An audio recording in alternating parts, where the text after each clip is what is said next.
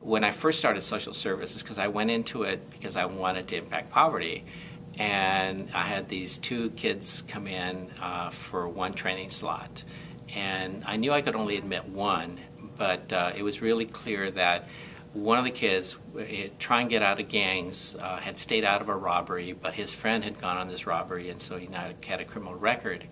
And so what I did is I gave the last training slot to the kid that had been on the robbery.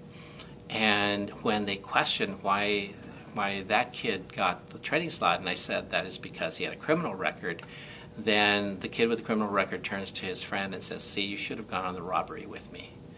And that message to teenagers just didn't seem like the right message, because the kid that was trying to do the right thing, there was nothing for him. He was going to have to get in trouble first.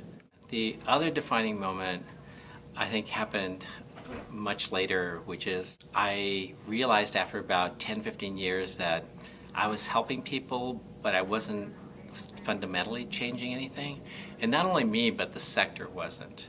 And so I became very questioning of the work I was doing, even though we were getting a lot of accolades and awards. The biggest defining moment was when I got a call from Mayor Jerry Brown challenging the work that we'd been doing, and basically saying that a lot of us in the nonprofit were creating jobs for ourselves, but we weren't really impacting poverty. And then he gave me a chance, and he said, "So if you could do anything you wanted to do, what would you do?"